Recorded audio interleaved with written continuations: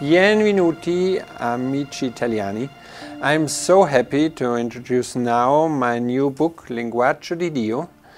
And this is a book about God and describes a lot of aspects of God.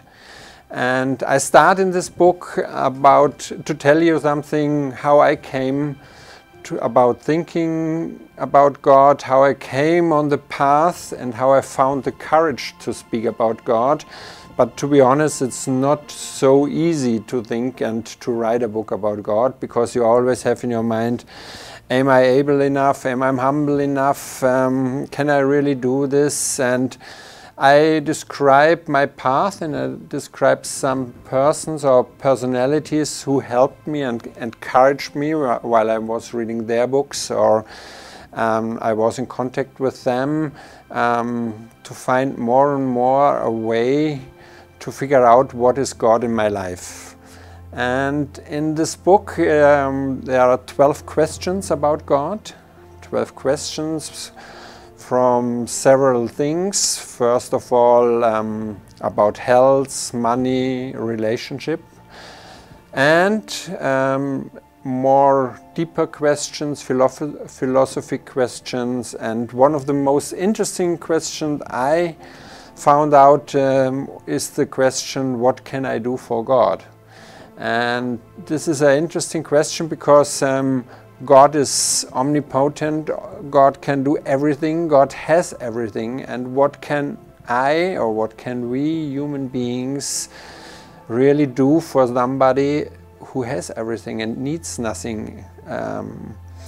In the opposite, we ask God for help, and what can we do for God? This is one of these questions.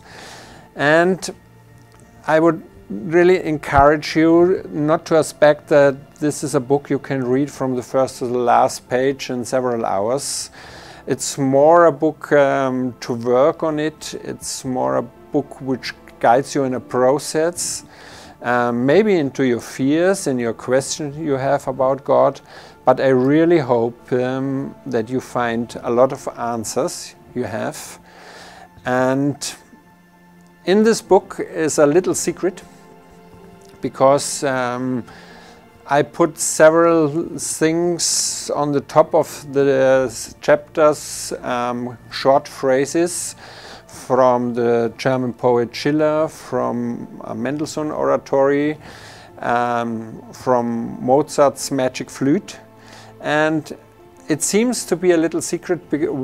Why is this part, or why these sentences are chosen for the several chapter? And if you meditate on this, on the lines I put before the chapter and the contents of the chapter, you really find a deeper level of the things which are written. And this was for me a very interesting experience, because the book was already finished, and when it was finished, the guidance told me that, okay, please put some sentences from other parts on it, and I did it. And first I asked myself how to do it and why should I do it. Then I meditated, then I thought about it, and this brought me really on a deeper and very intense level. And with this book, I hope it's written in a very good and open-minded way.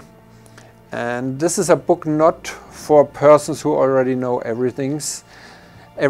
This is a book for persons who really want to open their mind, who really want to have a new experience, and really want to start a journey to find God in themselves, in her heart and in her brain. And what my wish is for you with Linguaggio di Dio is that you find a deeper level and a lot of joy with God in your heart and in your brain and in your thinking and in your feelings. Thank you, and have fun and blessings with this book. Grazie.